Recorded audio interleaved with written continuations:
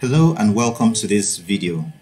Now what I want to do in this video is to just illustrate the difference between Matlab scripts and Matlab functions. Now Matlab has, if you want, two types of programs that you could have. There could be a script or there could be functions. Now you could also have live scripts and live functions, but effectively they're just scripts or functions that are formatted and presented differently. So you can have a script or you could have a function. Now Matlab has a workspace. The workspace is where it keeps all variables in the present work session. Those are kept inside a region called the workspace. The command window is where you type in commands if you are not using a program, but if you wanted to call a program, you could call it from the command window. So let's go ahead and create a Matlab program. To create a Matlab program, you could go through several methods, but the method I will often use is just to type edit at the command window. So edit at the command window. Now you could have come to your toolbar and clicked on new script, or click on new live script if you wanted to make a live script. So you could click on new script, new live script. It doesn't really matter. Now what if you wanted to create a function and not a script? Well, it's more or less still the same thing. Just click on new script and effectively you will come up with a new function. Okay, or you could click on this new here. You click on this drop down here, it gives you a menu where you could actually decide what you want. If you want to create a script, you want to create a function, a live script, live function. You might want to create a class, a system object. All of these we'll not talk about in this. If you wanted to create a figure, you wanted to create a GUI, an application entirely that maybe you want to install, or you want to create an executable file that you can run elsewhere. You create a Simulink model, state flow chart, Simulink project. All of that we'll not talk about in this project or in this video. All we're interested in for now are scripts and functions. So we want to create a new script. Now, the method I will always suggest for creating scripts or functions is to type edit space and then whatever name you want to call your script. So let me call this sample scripts. Okay. Now, the reason why I suggest this is whenever you type edit space whatever name you want, Matlab will try to open up a file that has that name. If that file exists, it will open it up. If the file does not exist, it will ask you if you want to create it. Why is that significant? Let's say I wanted to create a file to plot variables, and I want to plot them in a specific way that I am interested in my own project. I could create a file called plot. I could create a Matlab program called plot. The only problem is that when I'm done with that particular project, let's say I go to a different project and I want to use Matlab's own plot function. Which function will it use? The one I created in my previous project or the present one? Well, the answer to that actually is it depends on where I saved my own plot file. It depends on where I saved it. If it's in my current folder, whenever I type the plot command, it will use my own function and not Matlab's own function. So whenever I'm creating a function of my own, I like to know that function does not exist. So for instance, if I type edit plot, just taking the example I just picked just now, if I type edit space plot, this opens up Matlab's own command for plot. Okay, now this happens to be their documentation for plot. The actual command on how plotting works is not inside this file, but just take note that that actually will happen. And if I want to avoid that, what I'll do is edit sample script. Now I'm going to run this. If this file already exists, Matlab will tell me, and then I may decide to choose a different name so that I don't run into confusion later in the future. Let's try this. It tells me it does not exist. Do I want to create it? Yes, create this. So it has created it. Now I have a blank script. Now I'll go ahead and dock this. I'll dock the editor here so that we can see Matlab's workspace while I do things. Now inside this script, I'm just going to do a couple of simple things. A is equal to 3, B is equal to 2, C is equal to -5, and then D is equal to, say, A plus B squared minus C cubed. Okay, so I just simply run that. I'll simply save that and then I'll go ahead and run it. Now when I go ahead and run this, notice that Matlab workspace was clear before. Now the workspace is no longer clear. Now it has all these values in there, and these values came from what we had in here. You could just do this computation and you arrive at them. 3, 2 minus 5, and whatever this gives us is 132. So this works. And note that whenever I run this function, it affects Matlab's workspace. So that if I change one of these values here, it will affect Matlab's workspace. That value in there changed. This value didn't change because we are squaring B here. So that value did not change. Also notice that in MATLAB's command window, when I clicked on run here, it is the same thing as typing the file name sample script. It's the same thing as typing the file name here. That will run it. In case you don't, okay, it wasn't obvious just now. So let me clear my workspace. Let me clear the command window as well. I type sample script and notice my workspace. So it ran this program and now the workspace was affected. So I'll go ahead and clear my workspace one more time.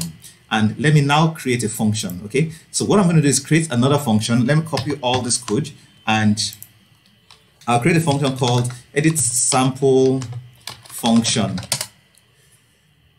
It does not exist. Do I want to create it? Yes, create it. Okay, so in here I have that. But now if I want to create a MATLAB function, I must start with the keyword function. It must start with the keyword function. So that way MATLAB knows it's a function. Now it's asking me what is the name of the function. Name of the function is sample function.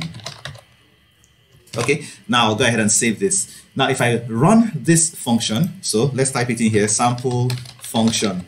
If I type it in here and I run, it runs. How do we know it runs? Well, because it didn't pull out an error. Since it didn't throw any error, it means that it ran. But if it ran and it didn't display anything, I don't understand what is going on. Okay, so let me go ahead and display something in here. Let's say display D. Let me do a little more than that. Let's simply say, okay, so we can use the display command. And if I remember well, let me use the sprintf command and simply say, instead, let me say, the value of D is, and then I want this to be an integer. Let's see, and put in D. Now this %D is supposed to simply display a decimal, an integer, not an integer, a number. I want this to be a number. I hope I got that format correct. Let's try this out and see if that works. Run. And now, so it displays that on the command window. Now, this is one beautiful way you can do things. Let me type in this same command, but this time not using sprintf. Sprintf is the more elegant way to do this because it gives you granularity. It makes you able to control exactly how things look. Let me use the display command. If I was to use the display command instead, then I will have to make this an array. And I will have to do a couple of more things. So the value of D is, now D is a double digit. So this %D stands for double. Okay, this %D stands for double. Okay, so D is actually a class double, and it is not a string. What you have over here is a string. Now, if I'm trying to concatenate two strings together, remember this is how you can just literally put two. Let's say this was 2 and that was 3. We could make an array using that. Okay, so a string is effectively just an array. So I'm trying to build an array that has 2 strings in it. This is a string, so I have to make this a string, but presently it is a number. So I'll use the command number to string. So convert this number to a string and then concatenate it together. So I'll go ahead and run this. Notice this first one said ANS is equal to that. In this case, and when I just run this one, it displays it over here. So effectively displays the same thing, but then sprintf did something. Let me see. Let me change this to fprintf. Yeah, okay. So fprintf instead does not tell you that ANS is equal to that. So sprintf is used for creating a string. So I could have written that value to a variable and kept it somewhere. Let me do one more thing. Let's put a /n here so that that's a new line character, so that it now goes to the next line. Okay, so it displays this twice. So we see our function is running, but what I'm interested in you seeing is that the workspace is empty. Now, this is a big difference between a script and a function. A script has a script does not use MATLAB's workspace. A script uses MATLAB's workspace. It uses whatever is inside the workspace. It's in fact. So let me change this example up a little bit. Let me say -x. Now, what is x? We did not define x inside this script, but let me say I have defined x as being equal to 3, or let's use something else, 3i. Yeah, let's use a complex number instead. Let's say x is equal to 3i. So in my workspace, I have x being 3i. Inside this program, I do not have x being anything. X is not defined at all. But if I run this program, sample script, if I run the program, it runs perfectly well. It does not complain about x because it read x from the workspace. So every script uses MATLAB's workspace and writes to MATLAB's workspace. On the other hand, a function does not use MATLAB's workspace. It does not read it. It does not write to it. Okay, it does not read it, it does not write to it. Now let me do something in here. Let me type in this command clear, okay, inside the function. Now what does clear do? Clear clears the workspace. And let me run sample function.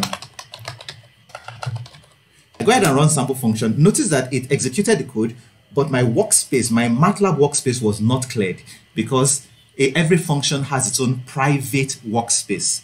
This function has its private workspace, so when it executed this command, it simply executed it on its own private workspace. It did not affect MATLAB's workspace at all. It does not read MATLAB's workspace. It does not write to MATLAB's workspace. Okay, so a function does not read or write to MATLAB's workspace.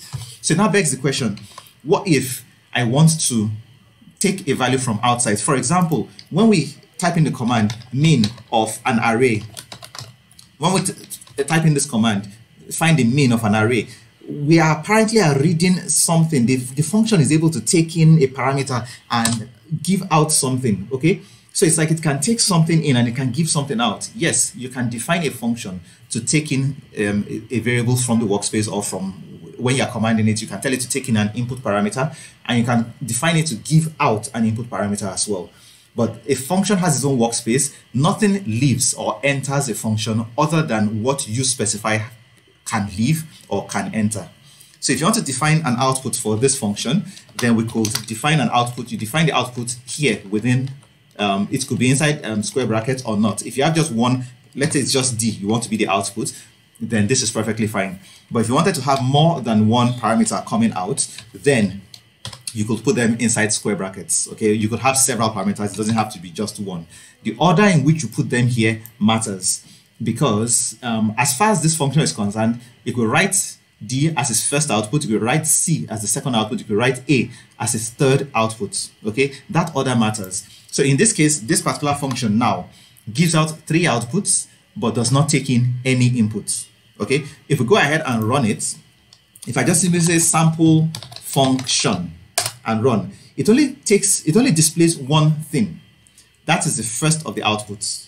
If I want to access all the other outputs, I will need to specify, I will need to assign them to variables. So I could say x1, x2, x3.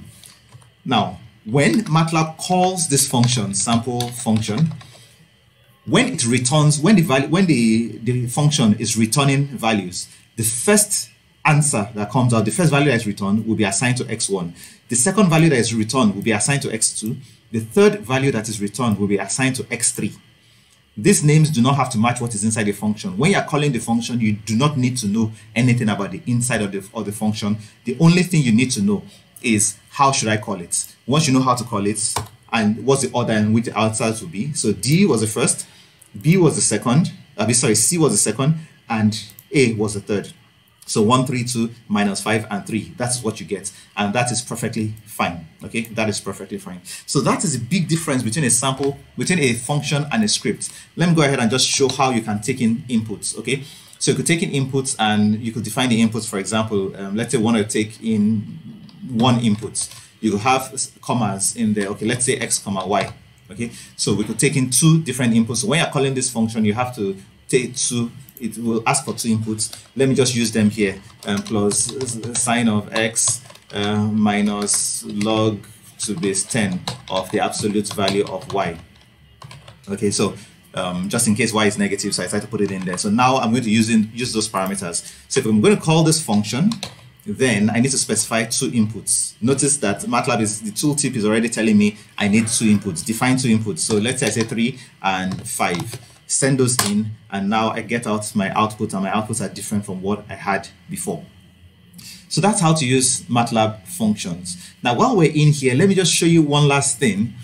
Immediately after your function definition, you could have a bunch of comments. Let's say I put in a bunch of comments and say this function simply illustrates what let me go to the next line, function can look like.